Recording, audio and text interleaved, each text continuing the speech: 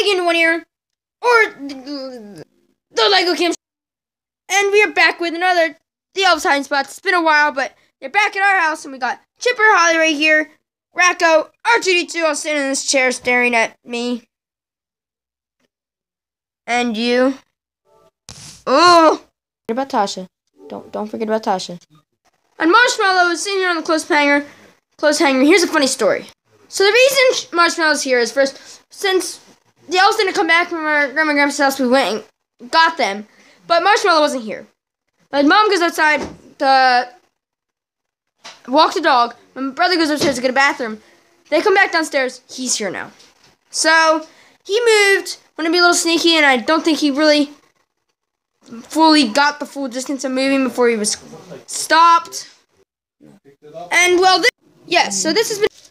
This has been the Elves hiding spots day 10. Alright.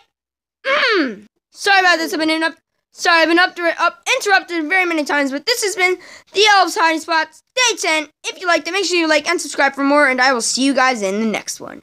Bye.